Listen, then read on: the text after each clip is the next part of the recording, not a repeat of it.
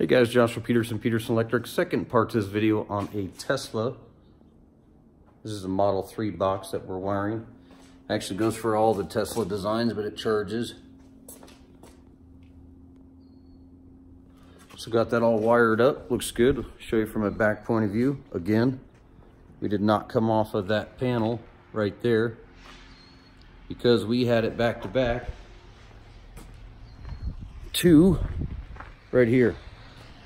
And back to back means back to back.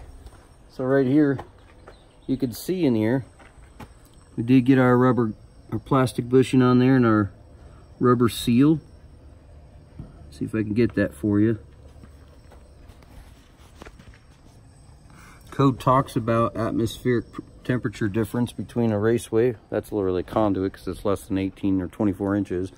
It's more like about 6. But I got it on both sides there, and I always run my ground. Now I do land my ground and my neutral, of course. And which one do you think I'm probably going to use more of when it comes to grounding the Tesla? Insulated, bare. It's number 6 versus number 10. I'll leave that up to you. The bottom line is we got this in 50 amp breaker, and we went ahead and got that tweaked at 9, between 9 and A. Honestly, this wire for Article 334 says it's good for up to 90 degrees Celsius. And even though it was a 6.3 Romex, you know, we still split that and left the jacket in that conduit. The other factor is that you can't have Romex outside. This is true, but this enters into a panel. Article 334 says use is not permitted.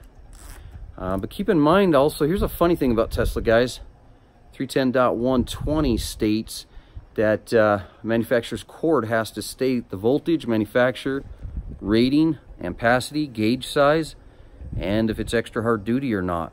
Article 400.1 talks about the SJO, SJJO, blah, blah, blah, blah, blah. All these different standards to basically state, is the cord rated for extra hard duty? Tesla seems to be above everybody with their UL listing because they state none of that on their cord. So, and it's actually not like a hot tub out back being plugged in or a kid runs over. It's more like your car or your truck next to it could run over it. I'm not sure why Tesla gets away with that, but most of my inspectors would not let you get away with that. Again, that would be 310.120. The other thing I want to talk to you about is the eVolt car ratings on these cars state that Tesla has to have max ability for any box. And so basically Tesla's box states it can be wired up to 80 amps. So you have to do 125% of its lowest charge and its highest charge. So your rating of your wire gets way up there. A lot of you guys know that when we carry a typical 6.3 NM cable, that is good up to 60 amps. Yeah, really by the time you derate that, because Article 110.14c says anything under a number 1 gauge has to be at a 60 degrees Celsius column. So really it's only good for 50 amps. Personally, I don't think it would ever burn, especially if it doesn't have a voltage drop and it's tight and it's dedicated, but that's what the code states. So when you're wiring up these Teslas, a lot of these guys that are selling them, no offense you sales guys, but a lot of these customers have been coming to me the last couple of months saying, oh, it just needs a 30 amp dryer plug. That's the minimum size of the box, 240 volt 30 amp up to 80 amp. I have homes in Loveland that wired up to 70 amp from 1905, 1890 on all the President Streets in Loveland, on Roosevelt and, you know, Yahoo, all those. But the thing you got to keep in mind is that if we are wiring that and you're using aluminum, Tesla doesn't want aluminum landing on their lugs. Though their lugs are braided, stranded, very fine aluminum, crimped on that box, they still state that they want copper.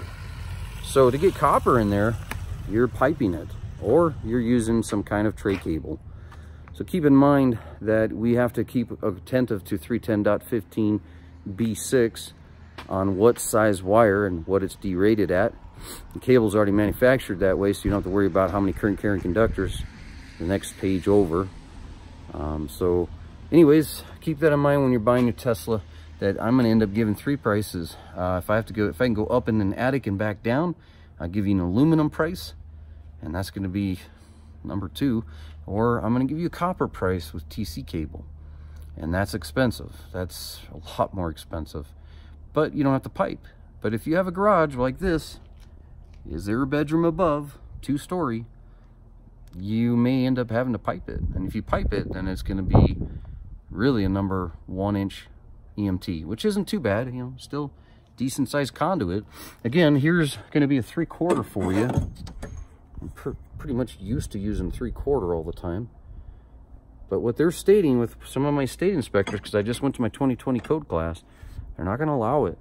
So any inspectors watching our videos, yeah, we're going to make sure we're doing this right. It stinks, though, that you can't just tweak that right there where it says at 9 or 8. Because somebody could technically get in there and open up 9 screws and tweak it themselves. This is true. But the breaker's still going to catch and trip. The wire could melt. But here's the common sense to this. I mean, does your dentist check up on you that you brushed your teeth? No. But if somebody's going to get in there and wreck their teeth, then what's the difference? If somebody's going to get in there and wreck their house into the panel when they're not supposed to, because Article 90 says that if you're not qualified, you're not supposed to touch it. And a homeowner, in my book, is not qualified, especially to be wiring a Tesla. But hey, you know, that's a $100,000 vehicle, or 140, or 60,000, 65. So I guess if you want to roll the dice and take a chance, that's fine. But keep in mind that when you're wiring that Tesla, you know, we're liable. And you still got to rate it based on Article 625. And it states that overcurrent protection has to be 125% and rated at its highest ampacity that can draw. So again, there'll be 3 prices, you know.